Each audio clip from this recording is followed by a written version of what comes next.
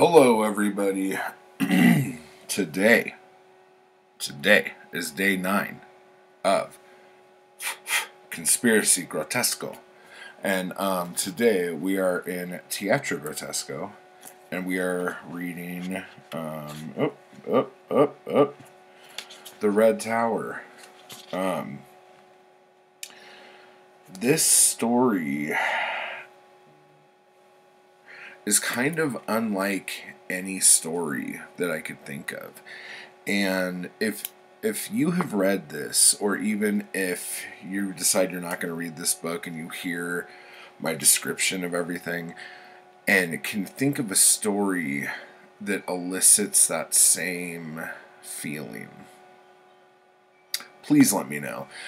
Because I feel like I've never read anything like The Red Tower before. And every time I read it, I end up reading it over and over again. And I don't know why. I think it's to see if I get the same feeling. And I do. Like, I was reading it last night. I've read it like 5 or 6 times in the last 24 hours. And I was reading it last night. I was in bed reading it. And it's just a very mundane story, almost like a report. And you're reading it, and then you get to this last monster paragraph. And all of a sudden, everything that felt so mundane and what have you turns, and you realize what you've been reading, and you're like struck full of terror to the point where you go like you're sitting there reading or I'm like, and then I'm like,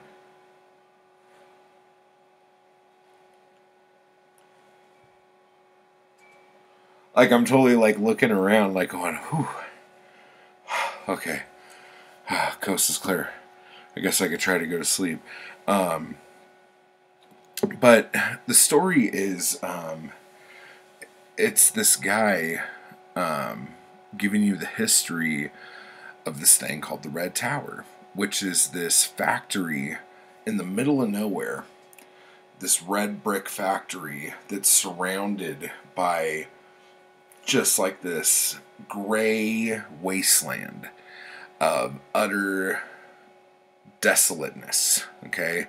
There's nothing there. It's just gray, and this big red structure comes out of it, and it gives the illusion that this is like obscene, this structure in the middle of this gray nothingness.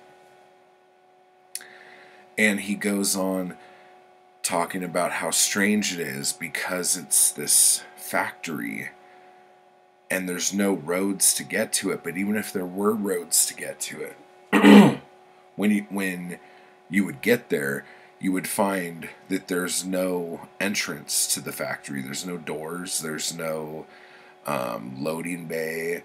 There's not even windows until you get up to like where the second floor of the factory is. And then he goes on, and if you are going to read this and you don't want spoilers, stop the video now. Thank you for coming. It's very sweet that you stopped by, and you could come back after you read it. So he is talking about how crazy this is and how he was kind of bummed out when he found out that there were subterranean tunnels and things leading to the factory. So that kind of like squashed the illusion of this being like completely bizarre. Now it's just sort of bizarre. And he's talking about it and going on saying how the purpose of the Red Tower was to build these novelties, and mass produce these novelties. Then he starts talking about what the novelties are, and you're like, what the fuck is he talking about? Like, little knickknacks, little tchotchkes that are a lot heavier than they look. And you're like, oh, classic. Then he goes further and he's like severed hands that the fingernails grow overnight. And if you cut them, the fingernails will just keep growing back. And you're like, oh, that's kind of weird. And then he's like, diseased organs that look really diseased. And when you touch them, they're like really warm and soft. And it's really unsettling and disgusting. And you're like, uh-huh. And then, like, I don't know why this is my favorite one, but my favorite one is a hunk of concrete that could come off at any sidewalk anywhere in the country. But wherever you leave it, it's going to leave this really nasty, green, greasy stain on whatever you put it on. And you're like, what the fuck is he talking about, right? And you're you're just along for the ride. He's just giving you like the history of this like old factory that's not in use now. And all the windows are broken, the bricks are all falling apart. He thinks that maybe at one point the bricks weren't red, that it was the same color as the landscape. And one day, for some reason, all of the machinery in the factory evaporated. Just like that. And left like, almost like residue of like where they were. Almost like, I picture it like a nuclear flash or something. Where like, you could see your shadow like burned into the wall behind you or something. I picture that with all the machinery.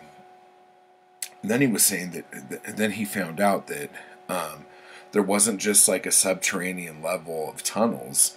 There were levels. And on the second level, there was this thing that looked like a graveyard. 2 levels underneath the building. But the graveyard had all these tombstones, but none of the tombstones had any writing on them. And in fact, it wasn't a graveyard, it was a birthing yard for these, I always forget how he says it, for these hyperorganisms. Okay. So there are these hyperorganisms that are being birthed down below the Red Tower. And then he starts saying, and then he realized that there was a third level.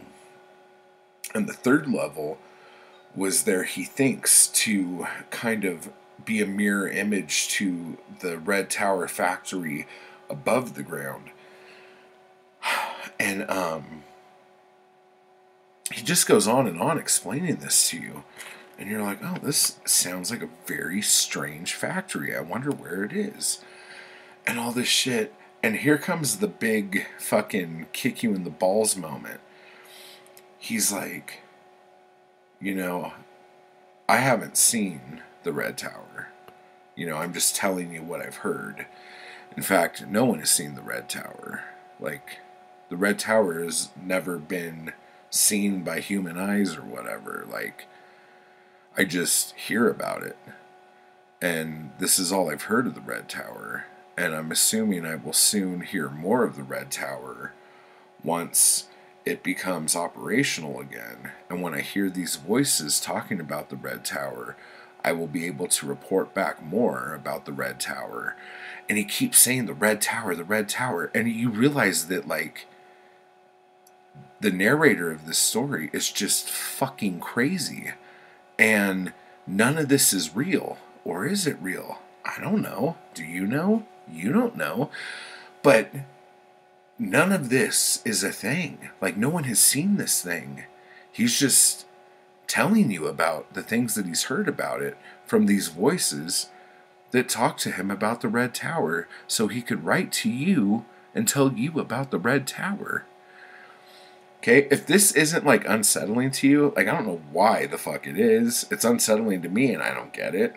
I just don't understand it. But I was like, like, totally gasping. Like, I was like, oh my god. Every time I fucking read this thing, it does this. Like, you're reading it and you're like, Jesus fucking Christ, the Red Tower, fuck me, fuck, oh my god, the Red fucking Tower. And then it's just like, boom. And you're terrified. I don't get it. I don't understand. I don't understand how somebody can take something, write it in a way to where I'm almost bored, and then without a jump scare, okay, because that's what we're used to, without anything like that, just words that aren't descriptive words. He's just saying no one's ever seen it. These are the most undescriptive words of any words that have ever existed, saying that there is no description. Okay? This is like the kind of shit that people used to get mad at H.P. Lovecraft for, but he's doing it right. Do you understand what I'm saying? Like, he is telling you a story about a thing that no one's ever seen. It's not even like he saw it in a dream and is telling us about it. He's just oral history being passed down, okay?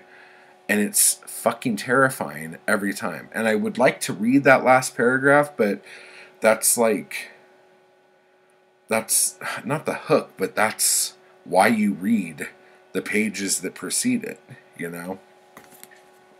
So I don't know. It's just, it's another one of these great stories in this fucking book. And I know I was talking about it in my Discord chat with some people just now. And it was like, I was saying how, like, it's so, like, refreshing for me to find a writer. Because I haven't just stumbled upon him, but I've only stumbled upon him within the last year. And to find a writer that I feel like almost like understands me as a reader, at least. And it's just so refreshing. But at the same time, reading a writer that I believe understands me might not be a good thing, because I'm being taken for rides on levels which I'm not familiar with, because most writers have never been able to do this to me before. And I would have thought that after reading this once, that the thrill would be over, the thrill would be gone, the terror, the shortness of breath, the racing of my heart, that all this stuff would be like old hat, you know? But it's not. It's like, I don't know what the fuck it is. It's almost like hypnosis or something. But anyway, so if you're not, like, if you're not sold on Ligotti, I don't know if there's anything I could say that could sell you on Ligotti. If you have read Ligotti and you're like, I don't get it, I'm not into it, then there's nothing I can say. But it's kind of like one of these things, like, be careful what you wish for, because these things don't go away. They don't leave your head, you know? Like, and especially if you just keep reading them over and over again, they're going to drive you fucking crazy. So, but hey, that's a fucking problem for my therapist, right? So, let's roll with that. So tomorrow, whew, oh my gosh, tomorrow in Conspiracy Against the Human Race. We are doing Blundering, Analogies, Life Principles, and Undoing Part 3. So, that'll be fun. I will have the entire list of day-to-day reading down below. And, yeah, until next time, I will see you guys later. Bye-bye.